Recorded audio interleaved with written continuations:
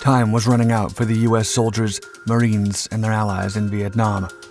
The war in Indochina was raging on, and the US Air Force was struggling to develop a new aircraft that could replace the aging World War II-era fighters used for close air support. Without proper CAS, the men on the ground were barely able to fight the North Vietnamese and come out of the thick jungles unscathed. As the situation reached crisis proportions, the Air Force finally launched an ambitious program to develop a new close air support platform, the AX program. Only 2 prototype aircraft were chosen for the tight competition, with Northrop's YA-9 coming out victorious. Time was now of the essence to have it ready on time and help the ground troops in Vietnam push back the communists.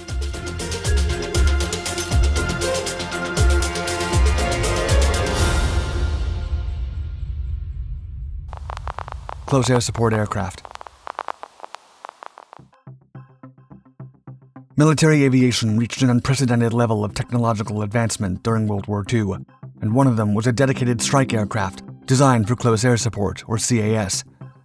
The objective of these warplanes was to provide support to friendly ground troops with heavy fire from the air. The aircraft with this role were the Lockheed P-38 Lightning and the Republic P-47 Thunderbolt. However, in September of 1947, the U.S. Army Air Force turned into the United States Air Force, a new separate branch of the armed forces, leading to a series of restrictions on the type of fixed-wing aircraft the Army could acquire and produce. When the Korean War broke out in 1950, the USAF used the powerful Douglas Skyraider to fulfill the CAS role and support the U.S. Army, Marines, South Koreans, and other UN allied forces. As the years passed, the Skyraider began to show its age, even more so when compared to other World War II-era aircraft that fulfilled such a role during the Vietnam War. The Army could no longer rely on the USAF for close air support and decided to push its own program forward with the AAFSS Advanced Aerial Fire Support System. Consequently, the program produced the short-lived Lockheed AH-56 Cheyenne attack helicopter, but the Air Force considered it a threat and decided to develop a new CAS aircraft to use in Vietnam. A desperate program. Worried about coming up with a proper replacement for the Douglas Skyraider, the Air Force staff began to look for a quick way to solve the problem the branch had at hand, finding an innovative CAS design before the Army came up with a more efficient experiment like that of the AH-56 Cheyenne attack helicopter. Time was running out, and USAF Chief of Staff General John P. McConnell knew it well. First and foremost, the lives of Army soldiers, Marines, South Koreans, and other Allied forces fighting over the Vietnamese jungles and hills were at stake. The inefficiencies of the aging CAS aircraft were taking their toll on the men fighting the communists, and sooner or later, the Air Force would be blamed.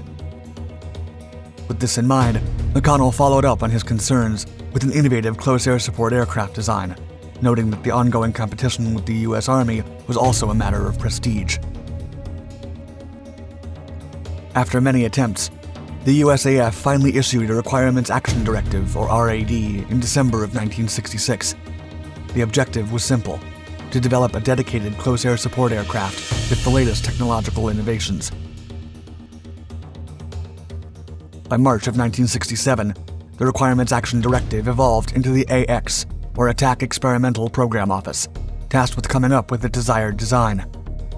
After establishing the basic parameters, the Program Office issued the specifications to over 20 defense contractors with a Request for Information, or RFI, guide. The Air Force then awarded multiple study contracts to companies such as Grumman, McDonnell, General Dynamics, and Northrop to develop the best design, armor, equipment, engine, fuel, and weaponry for the USAF's first CAS aircraft.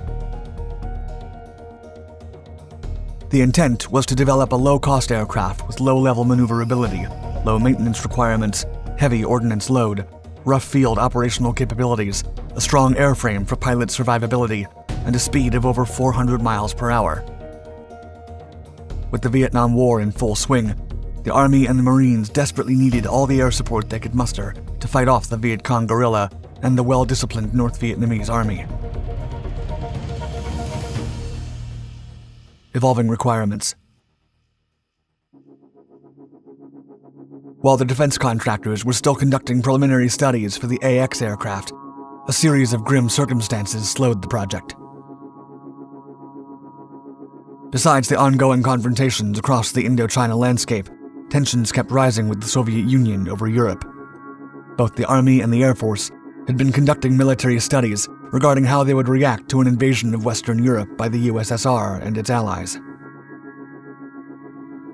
The US and NATO concluded that if such an attack ever came to be, soldiers stationed at the borders with the USSR would need all the close air support they could get to attack armored infantry vehicles and Soviet tanks. As such, the USAF made some tweaks to the original request for proposal so that it could also serve in a possible combat scenario against the Soviet Union in Western Europe. The new requirements included a maximum speed of over 460 miles per hour, a takeoff distance of over 4,000 feet, a 285-mile range, a payload of 16,000 pounds, and an expected aircraft cost of almost $1.4 million. Moreover, they were looking for an all-weather aircraft armed with a gun capable of tearing apart advancing Soviet armor. The 30mm cannon.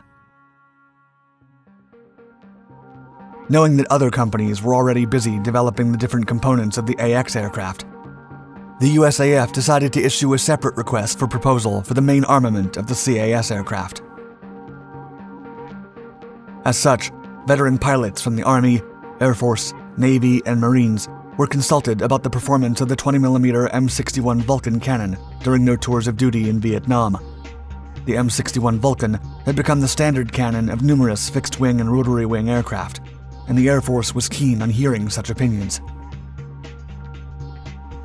The consensus was that the 20mm Vulcan was well-liked and an extremely powerful weapon against most targets. Even so, it had one defect. As the war progressed and the North Vietnamese acquired newer armored vehicles, the Vulcan proved incapable of dismantling targets with thicker armor. Thus, the USAF concluded that a rotary gun with a larger caliber was necessary. Moreover, the AX aircraft had to be fitted with a gigantic 30mm rotary cannon with the desired fire rate of over 4,000 rounds a minute. Only Philco Ford and General Electric came up with designs for the 30mm gun, and the prototype rotary cannon was designated GAU-8 in mid-1971. Soon, the USAF called for the development of 4 different types of ammunition: armor-piercing incendiary, target practice, high-explosive incendiary, and semi-armor-piercing high-explosive rounds. By 1974, the powerful gun was ready for combat. Northrop's YA-9A. 6 companies submitted proposals to the U.S. Air Force, but only Northrop and the Fairchild Republic were selected. Both companies were awarded a contract in December of 1970 to develop prototypes. They were the YA-9A and the YA-10A. Northrop's YA-9 design went the conventional way, with a design that resembled an upsized Bell P-59 Aerocomet, the first jet-powered aircraft developed by the U.S. during World War II. The YA-9 was a monoplane of all-riveted aluminum alloy construction, with chemically milled skins and honeycomb structures. It featured straight shoulder-mounted wings that gave ample space to store underwing weapons. In addition, the wings also housed the fuel required by the U.S. Air Force. The Northrop engineers also made this decision to keep any flammable materials away from ignition sources and prevent instant damage if the aircraft was shot during combat. Regarding aerodynamics, the wing design improved control when flying at lower altitudes, which was critical for the CAS role. The aircraft's cockpit was located aft, ahead of the leading edge of the wings. The pilot sat in a nose cone assembly with a bubble-style canopy that offered excellent visibility of the surroundings. Moreover, the cockpit was encircled by a bathtub of armor made of aluminum for the prototype, but envisioned with titanium if approved for production. And all the controls were standard for aircraft of the time. engines and armament. The YA-9's dual hydraulic flight control system had a manual backup to prevent a single hit from causing control failure. It was powered by two Lycoming YF-102 LD-100 turbofan engines that generated 7,500 pounds of thrust each and supported a maximum speed of over 520 miles per hour. The engines were based on the Avro Lycoming T55 turboshaft that powered Bell's CH-47 Chinook and had a rate of climb of 5,000 feet per minute. They were located on either side of the fuselage under the wings and exhausted near the tail unit.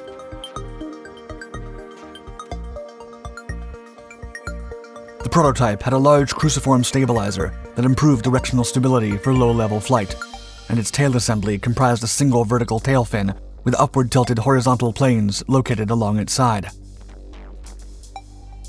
Split ailerons were also fitted in the wings and could be used as air brakes. Coupled with the aircraft's rudder, sideways control forces could be applied without yawing to facilitate weapon aiming. In addition, the YA-9 featured a low-clearance undercarriage. Its main legs were below the prototype's center mass, with a nose leg installed under the cockpit. And although it was expected to be fitted with a 30mm GAU-8 cannon, it was not finished by the time the prototype was scheduled for testing with the Air Force. Instead, the aircraft was fitted with the smaller 20mm M61 Vulcan cannon. Finally, the YA-9 had 10 underwing hardpoints that allowed it to carry up to 16,000 pounds worth of weapons, including the Maverick air-to-ground missiles for the CAS role. Testing the YA-9. The first prototype flew for the first time on May 30th, 1972, and a second one followed in late August. The test pilots claimed it had excellent handling and felt like a fighter aircraft.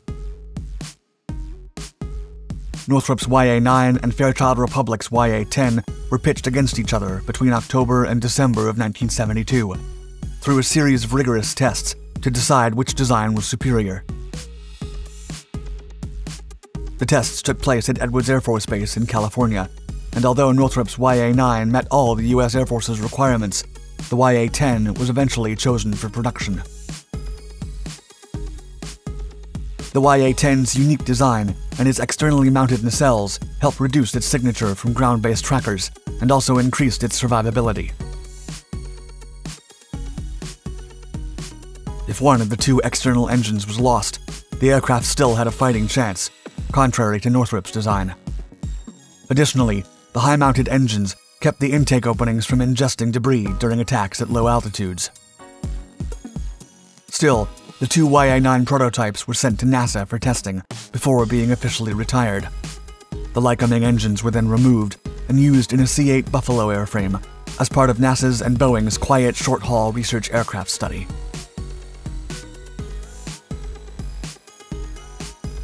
Thank you for watching our video. Please like and subscribe to our documentaries channels to find more exciting historical stories about aircraft and air battles. And don't forget to hit the bell icon to be notified of our newest videos. Stay tuned.